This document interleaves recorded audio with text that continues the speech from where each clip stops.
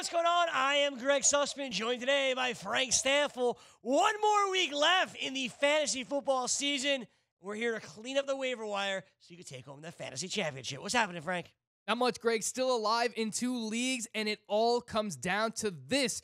Just in time to lose Chris Godwin, to lose Dalvin Cook, so we've got some work to do here, Greg. Yes, we do. So let's begin at the top with the quarterbacks, and we start where we left off last week. It's Gardner Minshew of the Jacksonville Jaguars, faced off against Oakland, got the job done. Frank, you're buying again here this week against Atlanta. Yeah, we're buying back into Gardner Minshew, somewhat pedestrian once again in Week 15. Finished 17 of 29 for 201 passing yards, 2 passing touchdowns, and added 27 rushing yards heading into Monday Night Football.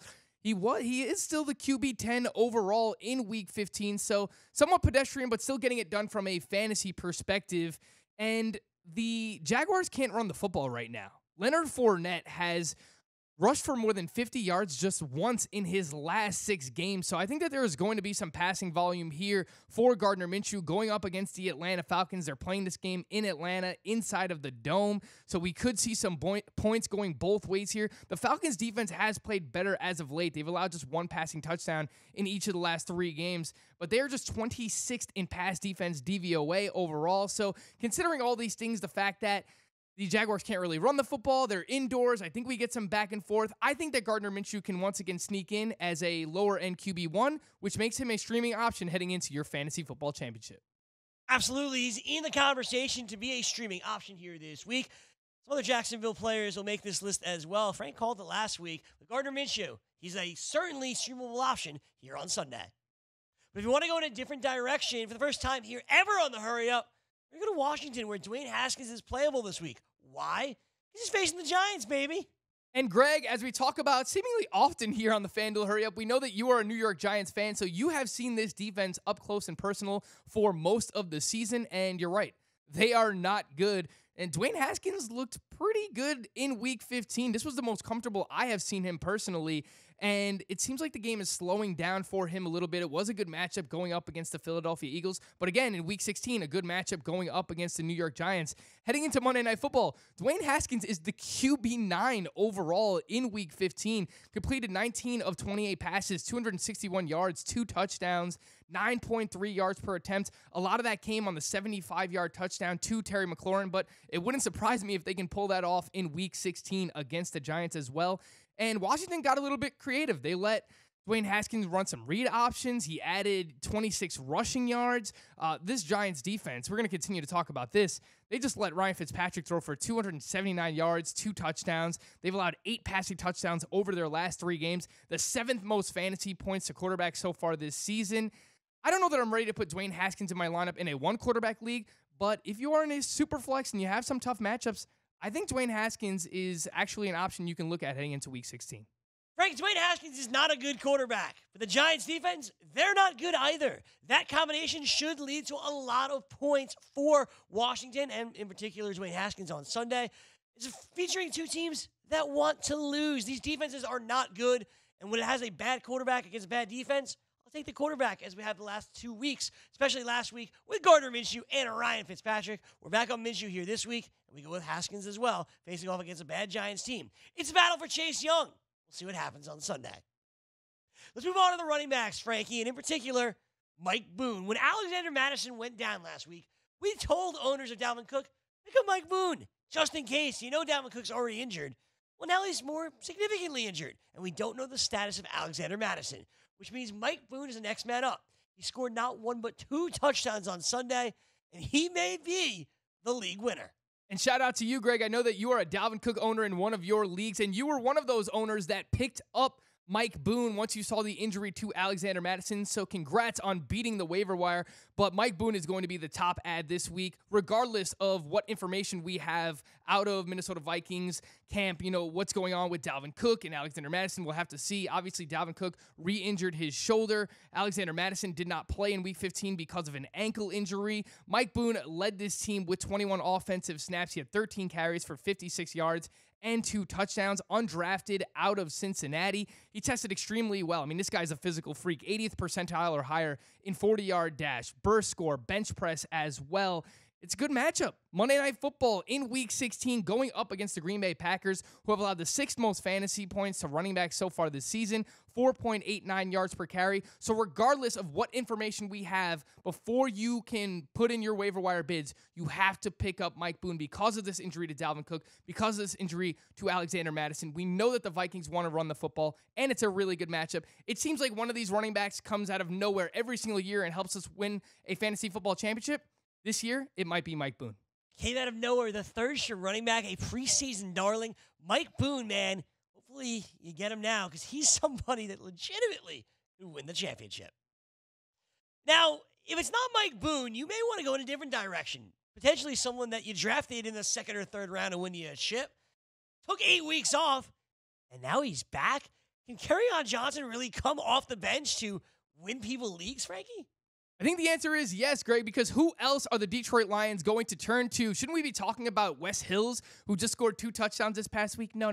We're not doing the Wes Hills thing. If Kerryon Johnson is good to return off injured reserve, he's eligible to do so in Week 16. I think that he will be the guy. There's quotes from Kerryon Johnson out there that says he wants to play. He wants to get back on the field. He's not worried about looking forward to next year or potentially re-injuring himself. He wants to get on the field. And I think that if he's healthy enough to do so, they will give him that opportunity. He's been practicing each of the past 2 weeks. And again, in Week 16, he actually is eligible to return. While Kerryon Johnson was healthy and active with the Lions, he averaged 56% of the Lions snaps. That is most among all the running backs this season in the Detroit backfield. We've gone through the Ty Johnsons, the J.D. McKissicks, even our guy, Bo Scarborough. But Kerryon Johnson, if he is active, he will be the guy for the Detroit Lions here. We know what he's capable of. He's a good pass catcher. They're going to use him in the red zone. They did that earlier this season. They're going up against the Broncos in week 16, which is a tougher matchup.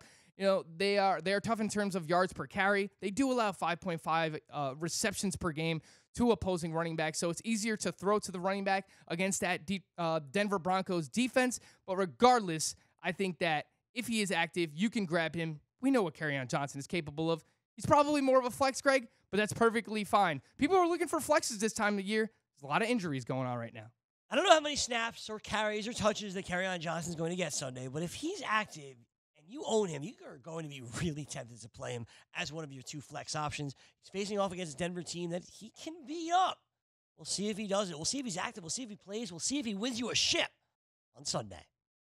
Let's move on to the wide receivers, and that brings us to another player that could win you a fantasy championship all of a sudden, and it's Rashad Perriman. He wasn't on anybody's radar just 2 weeks ago, and now he is the number 1 receiver in Tampa Bay. There is no Mike Evans. There is no Chris Godwin, and O.J. Howard still sucks. That means Rashad Perriman's your man, Frank. What a year, Greg. Rashad Perriman in the year 2019 is fantasy football relevant, especially going into our championship week. But I think that he has to be based on what he just showed us in Week 15 and the fact that we are dealing with the injuries with this Tampa Bay offense. Obviously, Mike Evans is out for the year.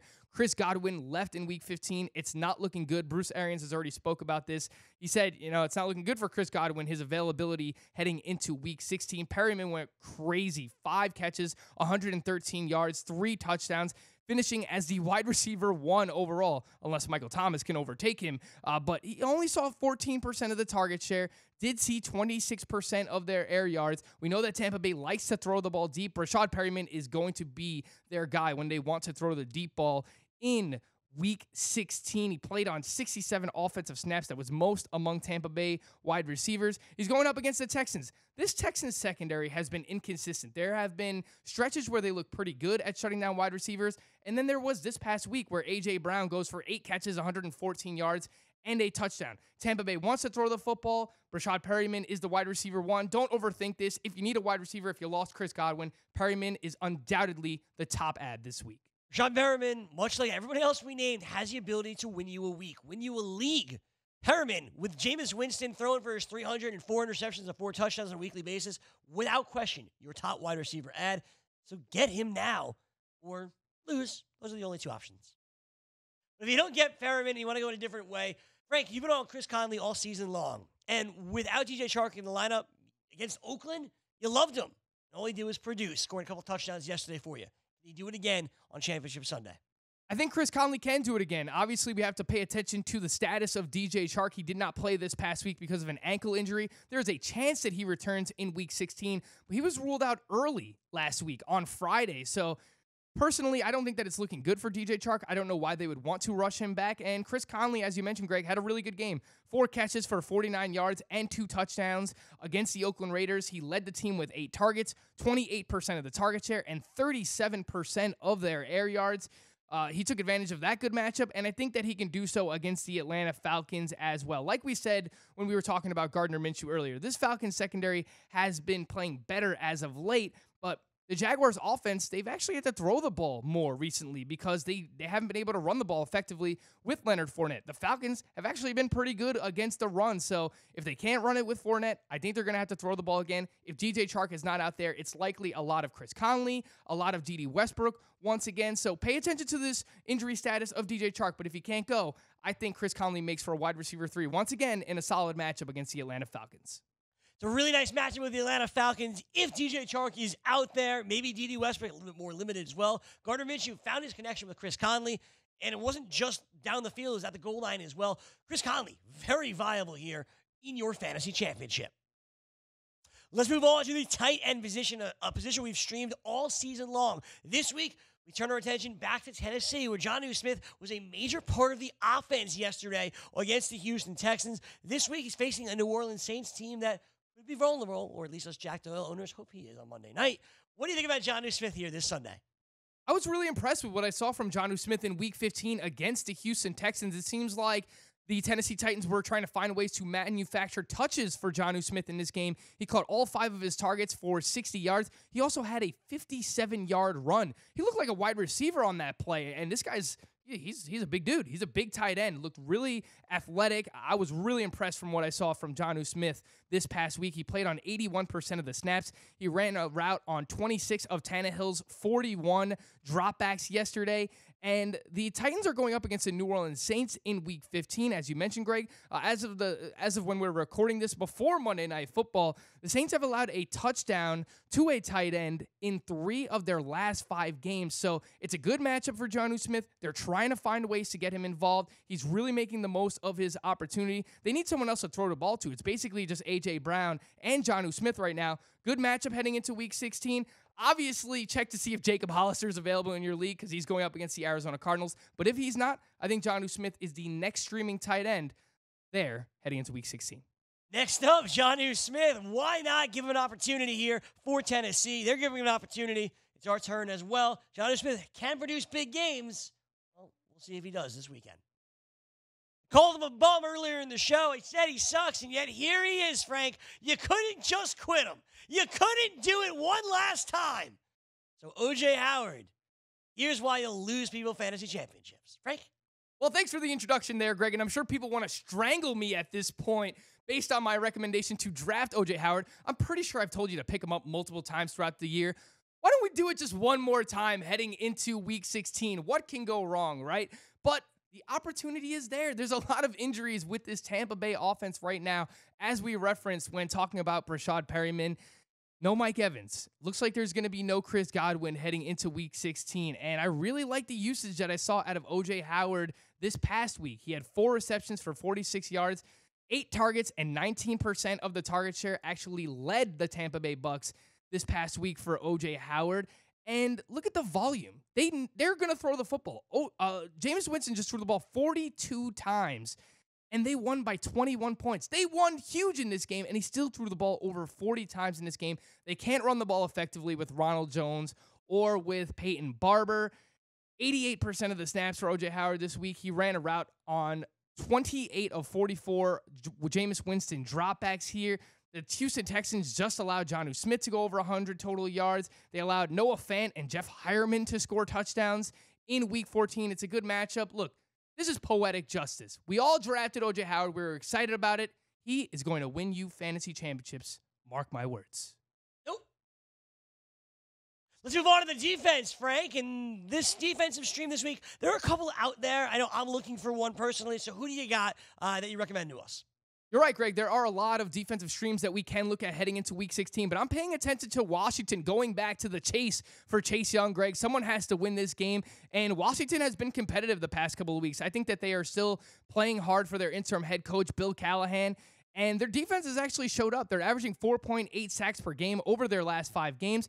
They're going up against the New York Giants in Week 16. Whether it's Eli Manning or Daniel Jones, it doesn't matter to me. Eli Manning, while he threw 2 touchdowns in Week 15, he still threw 3 interceptions. If Daniel Jones gets back on the field, we know that he holds on to the ball way too long. He takes a lot of sacks. He fumbles as well. So regardless of who the quarterback is, it doesn't matter to me. I think that it's going to be a good matchup. This Washington defense, getting a lot of sacks, playing well. To me, they're the top stream heading into Week 16. By starting the Washington football team, you know you're going to get a couple of interceptions or at least fumbles. Daniel Jones doesn't know how not to turn the football over. So on Sunday, you'll get that.